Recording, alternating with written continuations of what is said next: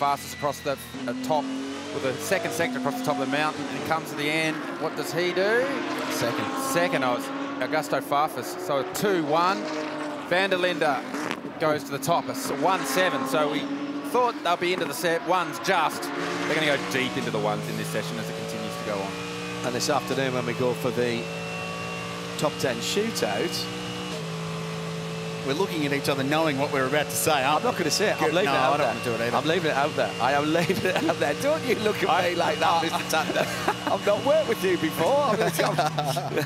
We're all thinking it. Lap record territory. 2:01.26 is the outright fastest ever official lap by a GT3 car in this trim, we might add, in Bathurst 12-hour history. Shane van Gisbergen in 2016. That lap from Sheldon van der Linde, and indeed before him, Maro Engel, it's the first lap in the ones at this location since, as Maro Engel goes quicker with a 1-0. Forget about SVG. That is the quickest lap by a GT3 car in 12-hour history, and there's more to come because Chaz Mostert's going quicker. Well, we wondered, we speculated, it is a new tyre.